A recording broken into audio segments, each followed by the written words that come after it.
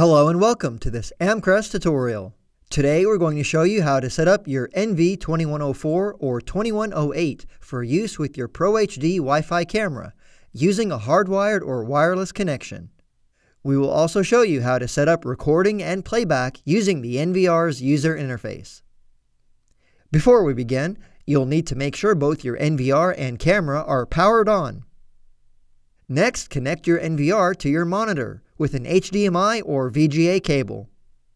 Once everything is connected, your live view screen should display with 4 or 8 channels. To add a camera to your NVR, you'll need to connect it with an Ethernet cable and add it using the user interface. Let's see how to do this with the Ethernet or wired connection setup. There are 2 ways you can hardwire your camera to your router, either through the built-in PoE ports or via a router. On the NV2104 and 2108, there is one main data port which is used to connect to your network or router, whereby you can connect 4 or 8 cameras to the router. The PoE models 2104E and 2108E come equipped with 4 or 8 Power over Ethernet data ports built into the NVR, which can connect directly to your ProHD cameras with an Ethernet cable. Ensure your NVR is connected to either your router or directly to your camera with an Ethernet cable. Once that's done, you'll see one or more of the channels on your monitor populate with the camera's feed. An invalid password message may appear because the NVR will immediately attempt to log into your camera with the default admin password after being added. You will need to input the correct password by clicking the pencil icon under Modify.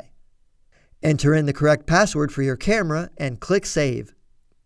After the new password is saved, your camera's live feed will pop up in the channel. Now let's see how to connect a camera using the wireless connection setup. Please note, to set up the camera for Wi-Fi configuration on your NVR, you must first connect your ProHD camera using the mobile app setup. Please see the link in the description below to view our ProHD mobile app setup video for more details. Once you've logged into your camera using the mobile app setup, go to your NVR's main menu and click on Camera. Then select Device Search to locate your camera wirelessly. Under Device Name, your camera's serial number should be displayed. Go ahead and select it from the list by clicking the checkbox next to it. Click Add to add it to your devices. It should display down below once it has been added. The camera's live feed should come online within a few seconds.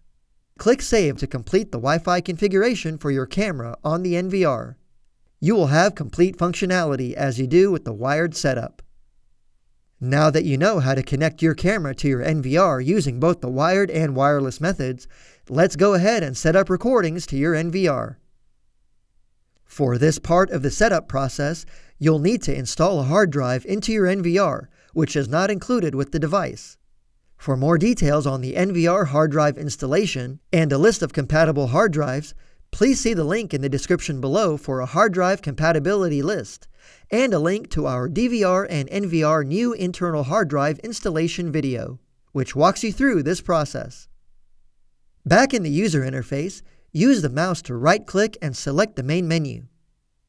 Choose the storage icon in the menu. Click on the Schedule tab on the left. Below the tabs at the top are the color-coded recording types you can select from. The NVR comes set up by default for 24/7 regular recordings, which are colored green.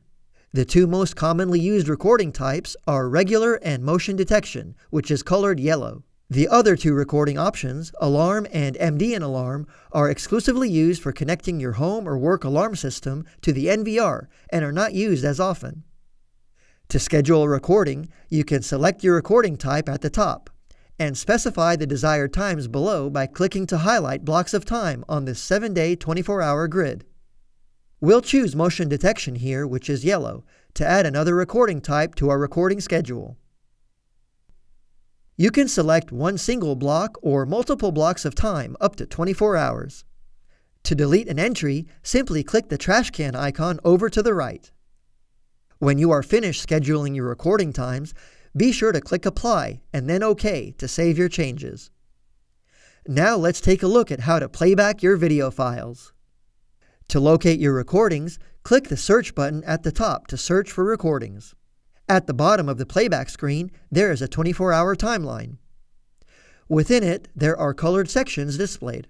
These are your recordings. Again, green for regular and yellow for motion detection recordings. On the right, there is a button to display the list of recordings and their times.